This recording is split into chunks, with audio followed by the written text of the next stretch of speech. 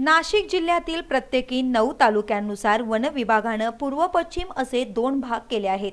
जिल्ह्याच्या पूर्व भागातील तालुक्यांमध्ये बिबट्यांचे प्रजनन पश्चिम भागाच्या तुलनेत अधिक आहे।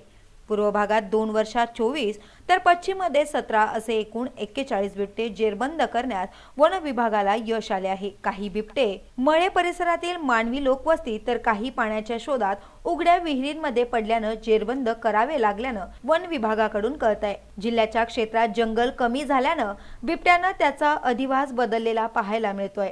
जंगल संपुष्टात आल्याने तेथील त्यांचे जगण्याची संसाधने नष्ट झाली आहेत। कालव्यांच्या परिसरातील गाजर गवत बागायती शेती असलेल्या मळे परिसराच्या आश्रयाने बिबट्या जगू लागला आहे। या सर्व कारणांमुळे 2 वर्षात 41 बिबटे जेरबंद झाले आहेत। दक्ष पोलीस न्यूज ब्युरो, नाशिक।